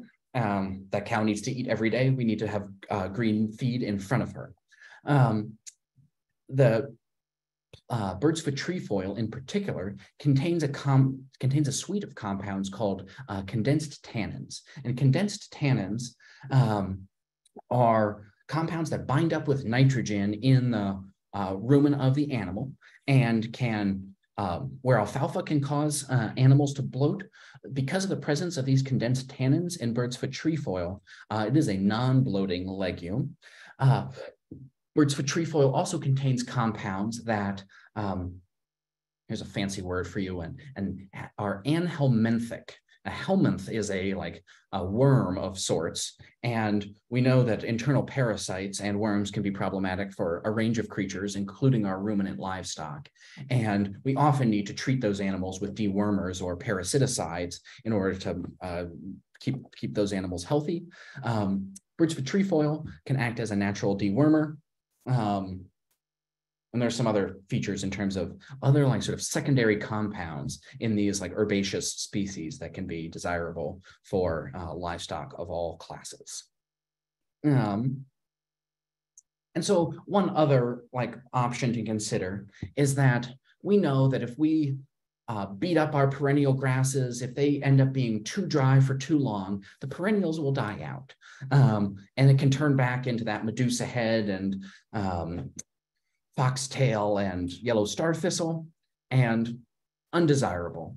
But those are all annuals that grow on winter rains. And so we say, well, maybe if we can't beat them, we would join them. Why not just plant desirable annual species in the fall and use those winter rains to allow that to grow? And we'll just cut it for hay in the spring. It's not going to grow through the summer without moisture. But a good option that can be grown around here are these winter annuals. And the winter annuals that I'm thinking of are sort of our cereal grains, but we just harvest them while they're still leafy. And so I'm talking about oats and barley, cereal rye, triticale, which is the hybrid between rye and wheat. Triticale, that's right. There's one other: oats, wheat, rye, barley, triticale. Those are about the sweet. We can put legumes in them to do that nitrogen fixation we talked about earlier, and can grow a lot of forage just using winter rainfall. To my mind, when somebody says, I've got EFU status, exclusive farm use, but I don't have water rights, and I need to do something that is a legitimate farming activity, I tend to think that growing these winter annual forage species and cutting them for hay can be a viable enterprise. It takes some farming. We've got to plant them every year, and we've got to cut them for hay, rather than the perennials that just sort of like stick around and animals graze them. So there's some work and steel and diesel required, but can be a good way when there's not water rights. Just use that winter rain, plant seeds in the fall, harvest a crop of hay in the spring. Then on to a little bit of grazing management. So we talked about soil, we talked about forage species, and a bit onto grazing management. And I've got 11 slides or fewer than that. And then we'll do some more Q&A and answer the things I've missed. Sometimes the good old boys will say, well, Gordon, there's plenty of grass out there. I'm going to keep them on the pasture until we can see some more dirt. Why not just graze it to the ground? And you say, well, you can do that. It's not against the law. I cannot stop you. But I think there are reasons, particularly as we think about protecting our perennial grasses and their resilience, to say we shouldn't really graze these into the ground. It's not going to be in our best long-term interest, even though it may feel like it solves a problem of feeding that animal for tomorrow.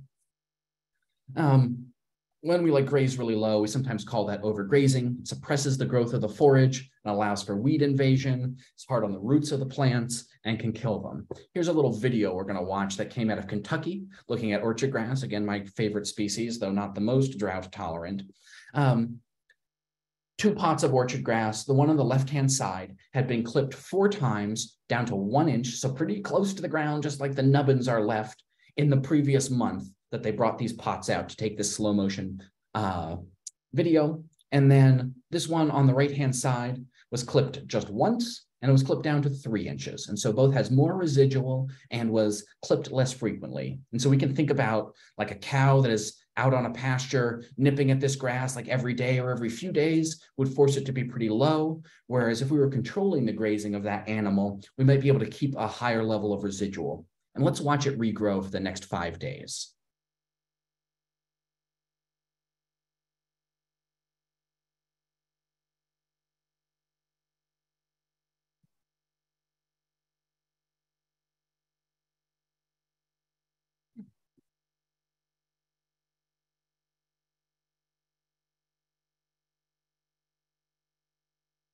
So I think we're there. And so this is same species and variety of grass, same moisture environment, same soil fertility. All they did was manipulate the defoliation or grazing management prior to setting this thing going.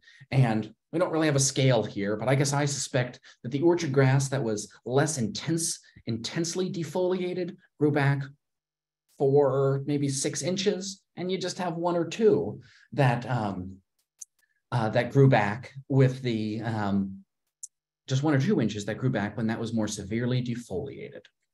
And so thinking about the intensity with which we allow animals to graze, or how low we set the mower if we're going to go mow hay or clip our pastures, really can be important. And there's a rule of thumb that we use that would be, if you go out there and there's a bunch of grass in your pasture, we should graze about half of that and leave about half behind.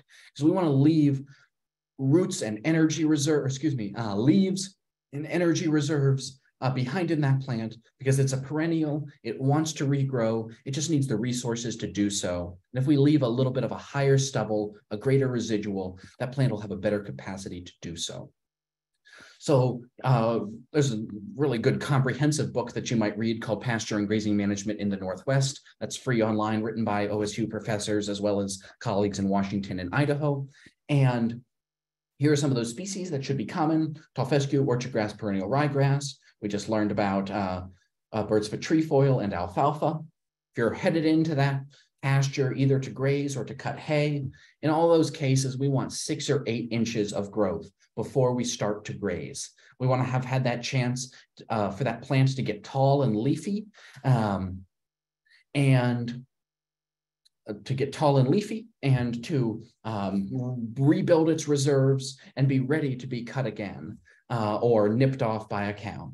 And then we want, if we're going to mow or if we're going to allow our animals to graze, we just want to take about half of that. And so leave behind 3 to 4 inches of that stubble, like we saw in that orchard grass example with those pots. We want to leave 3 or 4 inches of stubble behind, so there are plenty of reserves for those to power the regrowth after that plant is cut or grazed off the first time.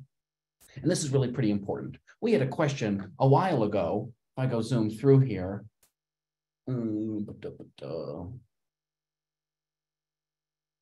When Kath asks, when do we pull off the animals entirely? And I guess I would say when most of the farm just has 3 or 4 inches of forage left in those pastures. And this won't necessarily be even, but it is the rule of thumb. We don't want to graze this to the ground if we expect these plants to live. They are like real living creatures and need to have some leaf area. They store their energy reserves not in the roots. They store the energy reserves above the ground in that bottom 2 to 4 inches of that grass plant. If we say like, well, Gordon, there's still some grass out there, I'm going to graze it to the ground. You can do that, but you should expect to kill these desirable perennial plants. It is one of those short-term trade-off things. It's not great feed for an animal to eat that bottom inch. They've got to eat a lot of dirt in the process and have their noses in the ground and are taking small bites and probably still are hungry. I would say that when we get down to 3 to 4 inches, those animals are coming off the pasture or they're getting confined to one corner. And that's the time when we are bringing in feed. We're feeding hay, we're selling animals, we're looking for across the landscape to find those greener pastures, because I'm not grazing my nice perennial pastures down into the dirt. We're going to kill those perennials. Perennial pastures in this part of the world can last decades. We can also kill them in like a single season. And it is about our choices in management. And they're pretty resilient when things are cool and wet, and can be really pretty sensitive when things get dry. And so particularly in a drought situation, we really don't want to graze too low because those plants are already stressed. Their energy reserves are limited and you can kill them. And so we take animals off the pasture when they're down to 3 or 4 inches. We got to leave some stubble behind to protect that plant. I wanted to see if this morning I was noodling around to see if I could find an example from about how roots respond to different types of defoliation, because that's important in terms of accessing water for those plants, and found a good study that I cited in my dissertation from 1930. Some fellas from the Aberystwyth Research Station in Wales went out and looked at some orchard grass plants, again, one of my favorites. In this case, they measured roots on those orchard grass plants. One treatment was to cut those orchard grass plants to ground level, really close, every 3 weeks. And they found that when they dug them up, they had really scanty roots. When they cut them to 6 inches every 3 weeks, they had more than twice the weight of roots. When they cut them just twice a season, sort of like they were haying, they had more roots still. And when they were cut once a season, they had more roots still than that. And it's not necessarily the end of that this is plant over here that's only been cut once a season and has more root mass than this one that's been cut to 6 inches. This plant is not less happy than that one. It's not like better or worse, but because they've sort of forced these plants that are cut more frequently, kind of like your lawn, to stay pretty small. And so that plant that only grows this tall really only needs this much roots. A plant that is this tall is going to need much more roots in order to support that. And having a grass that's sort of managed like your lawn, where we cut it pretty close every week, it's going to have a shorter root system. And when the situation is good, not necessarily a bad thing. But if we've been watering this nice and evenly like you do your lawn, you can tolerate having a short root system. But what's going to happen when the irrigation gets shut off, when there's no more water coming down the ditch, when the summer is particularly hot and particularly dry? In that circumstance, I kind of hope my plants have deeper roots, are exploring a larger volume of soil rather than a smaller one, so that they've got a better chance of surviving through that drought and continuing to produce a little bit. And so that's just like one more reason we follow this take half, leave half kind of situation. And how do we pull this off? We really need to do this other part of the Andre Voisin quotation from the beginning. This whole thing we've been talking about is helping the grass to grow, but then we need to guide the cow to some degree in how to harvest that grass. Here are 3 examples of grazing systems. One, which is pretty common, is that we're going to turn those animals out in the spring into a pasture and allow them to graze. They'll move through the pasture, grazing different species, really just to their preference. We're not really guiding them in where they go. They will wander around and graze that pasture.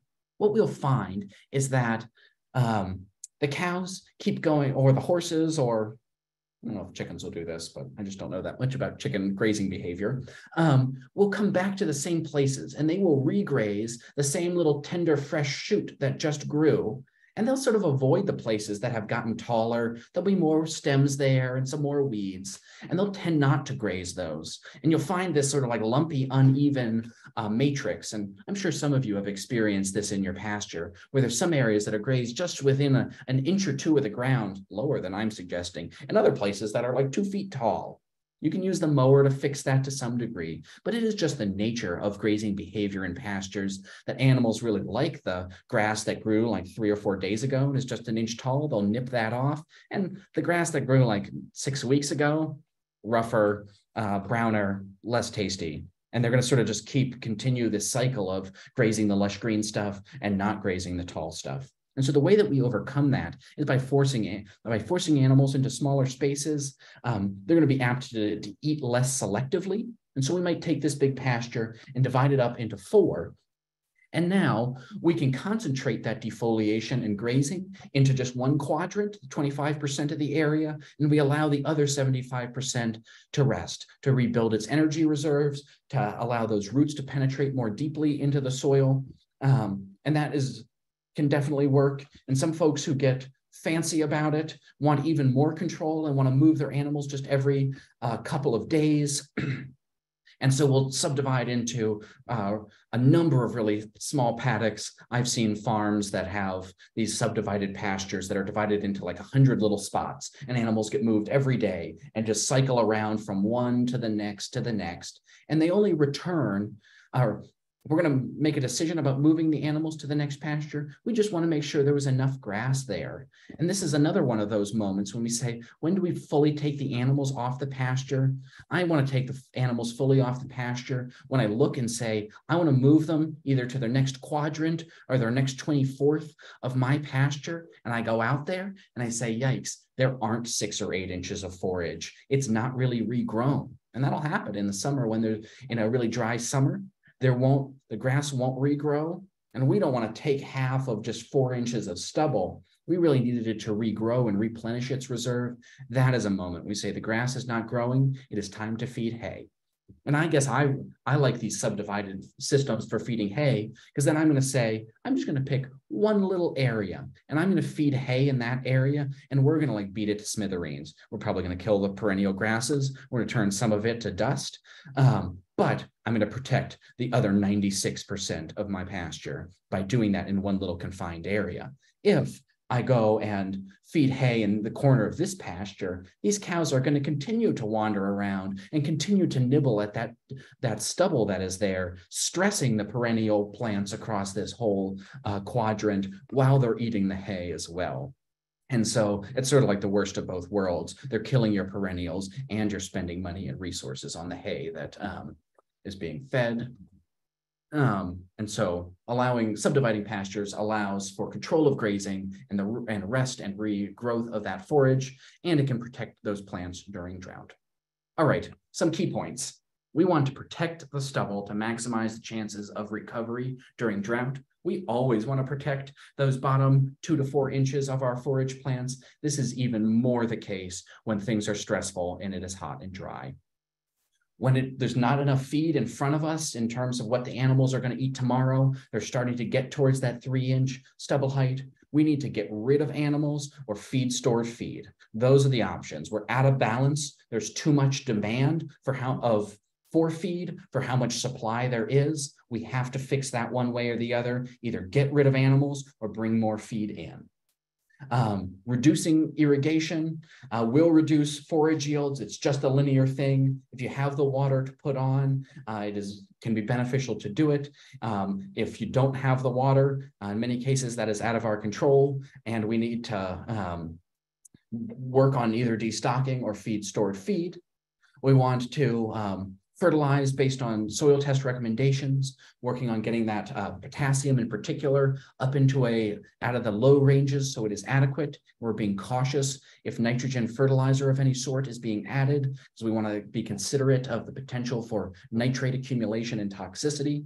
And we want to think if we're planting perennial forage species, things like tall fescue, chicory, plantain, and bird's foot trefoil for our moistest of dry pastures, or for those variably irrigated in good years and not in bad years. Those are really a desirable set of species to be thinking about for pastures in this part of the world. I've got a couple of resources that might be interesting. We learned about how to do QR codes a little while ago. And you could scan those. Perhaps Rachel will have me send her these slides, and in which case you could take these home. You could also just take a photo of this, type in those words, Washington State, University of California, 2 good resources. Looks like we have about 10 minutes left. It's approaching 8 o'clock. As you're thinking of questions, I have one more thing that I would like to do just in the last couple of minutes. The Oregon State got asked by the state legislature to really be as supportive as we can in terms of drought and natural disasters for farmers and landowners. And the Associate Dean for Extension this past fall said, "Folks, when you're out teaching this spring, we'd like you to ask this question. When it comes to drought or natural resource or natural disasters, which policies, like government policies, water rights, or how your irrigation districts work, or actions around water or technical assistance would most effectively help your farm?" And so as you're thinking about questions to ask, I'm gonna hop us one more time over to this thing. And if you feel like there are things that the government of Oregon, that our irrigation districts, that our legislature could do, that we could do here at the Extension Service, somebody else could do somewhere, some like squirrely law that should be changed, or something that's like problematic, if you feel like it and want to type this in, I think I've set it to be anonymous, a couple of words, a short sentence. I'll compile anything that comes in here in the next few minutes and pass it up the chain, and it'll make it back into some reporting that's being done by the university on drought and natural disasters, and really what the opportunities are to improve those things and see a way forward. I know I certainly am curious about dryland forage species and what other options there are on those questions. I'm like, what's the most drought tolerant variety of tall fescue would be an experiment that we could do. And actually, it turns out, come talk to me in a year. I just planted this past fall some different drought tolerant tall fescues to evaluate those, the most drought tolerantest of the drought tolerant tall fescues. Yeah,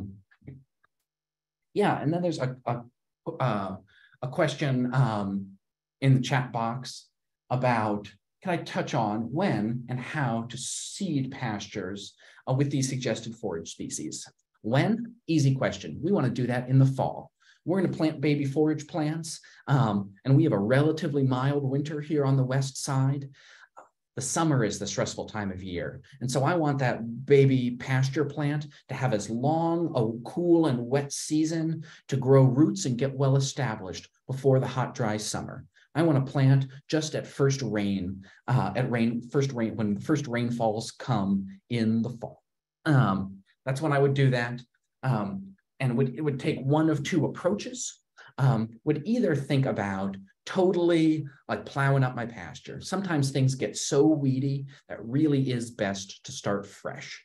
And I want to go through with a plow or a disc and a harrow and turn over that soil and turn it into sort of garden bed kind of environment where it is free from weeds, it is fluffy, it is firm. And I would apply fertilizer at that point, or compost or organic material. Probably would take a soil test at that time. And would plant seeds either by sprinkling and broadcasting or using a seed drill.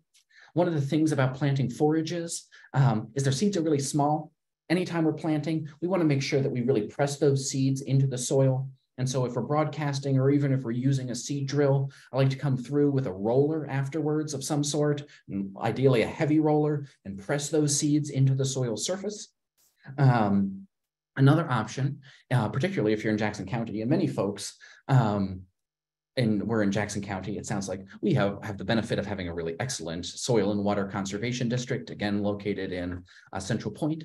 They have a couple of what are called no-till drills, where if your pasture is just kind of iffy, it's not like totally gone where we need to kill everything, but we just want to add some desirable species. There was a question earlier about potentially overseeding alfalfa into a mixed pasture.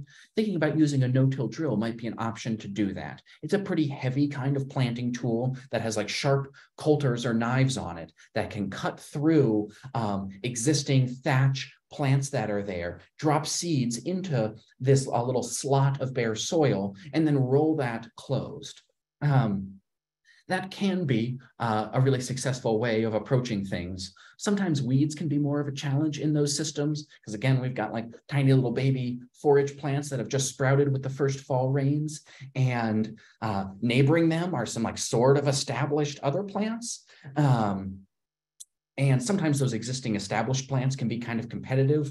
That's one of those times, if I'm going to do a no-till seeding, that is one of the few times we would break the rule about grazing really close. I kind of do want to stress any existing vegetation that's out there, so that we'll have a better chance of winning in the competition. My baby new seedling with the existing established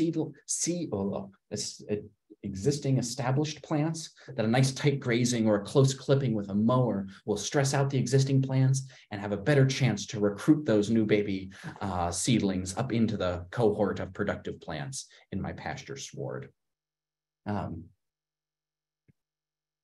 It looks like there are some good comments coming in. I really appreciate folks answering those questions. If you want to think about this and write me an email or write Rachel an email, feel free to do that after the fact, and I will compile any of those things and pass them up the chain. And then there's a question from about the best recommendations for forage and forbs for pastured chickens, given that chickens scratch the soil. You are right, the chickens scratch the soil, and depending on how you manage them, a lot of chicken coops that I see, if they're just like fenced in one location, they sort of turn into bare ground after not too long. I tend to like some mixture or some mosaic. If I can have a couple of chicken areas, if I have like 3 or 4 chicken areas, some of those I'm going to plant to annual species, things like annual ryegrass or the oats or barley or peas, things like crimson clover. Those will get planted in the fall at the same time we plant perennials. They'll grow on winter rain, and come the spring, that is prime poultry feed. Also perennials, like tall fescue, it's like one of my favorites just because it's really hardy. It is like the most apt not to be totally destroyed by a chicken, but sort of in the same way that we rotate ruminants around a rotationally grazed pasture. I really like the idea of intensive grazing and then rest for a poultry run, where we've got a couple of areas. If we allow them to, they'll graze it to the ground and kill everything and turn it to dirt. But if we can leave them out there for a few days or a few weeks, let them clip through and scratch at a lot of things, and then move them on to a different area, there'll be a chance for those species to regrow to some degree. And some combination of annuals out there that are quick growing and the perennials that are a little bit hardier are good options. For poultry. I could take a look at in my closet for this like 1940s poultry pasture publication and see if there's anything exciting in there, and send it off to you. So a comment of, since we missed planting seeds in the fall, can we still try to plant them now? You certainly can try. I would do it tomorrow, as soon as possible. We can do spring planting. We want to do it as early in the year as possible. And I would not spend a huge amount of money on my seeds, because I guess I would say kind of risky. and particularly for tall fescue. As I keep singing its praises because it is so drought tolerant and resilient, it is just a little bit slow in getting going. If I were going to do some overseeding, it'd probably be with the legumes. It might be with chicory and plantain. I would use orchard grass.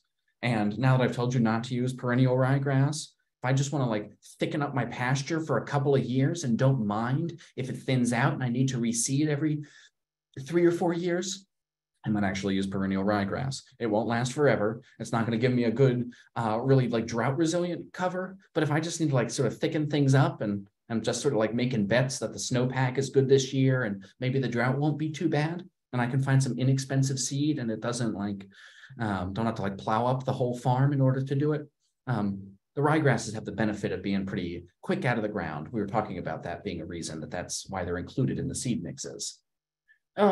Pete has a question about, do native grasses or forbs also make good forage? They certainly can make good forage. They tend to be very sensitive. Our whole landscape was covered with native grasses and forbs, and it just took a couple of decades of poorly managed grazing to kill those out to a great degree. We still definitely find our native grasses around, but so much of what would have been a native grass, perennial grass landscape has become an invaded annual grass landscape because they're just not quite as quick to regrow.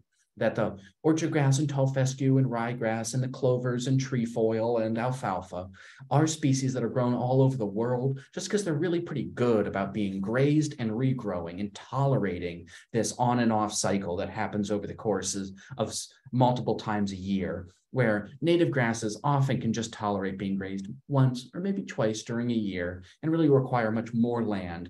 I tend not to recommend them as the base of a sort of like pasture system.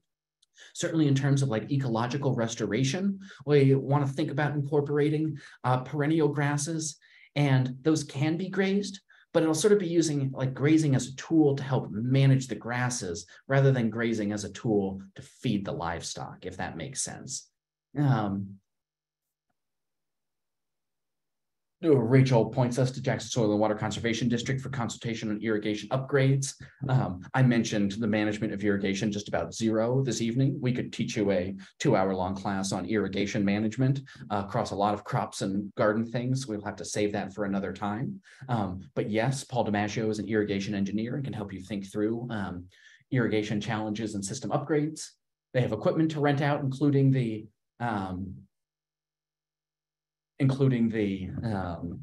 no-till drill.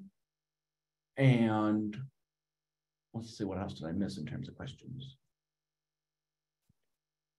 It is 8:02. What other questions do we have? Thank you, folks, for doing this little poll exercise with me. I'm going to stop sharing my screen. I think you'll still be able to access that Slido if you want to enter some things in there. Also, you could send me an email or send Rachel an email if you've got other thoughts you want passed up the chain on drought and natural disaster, wildfire, extreme heat, climate change, those kind of things. We're trying to collect a lot of information across the state and pass that up so we can have a well-advised set of rules and regulations.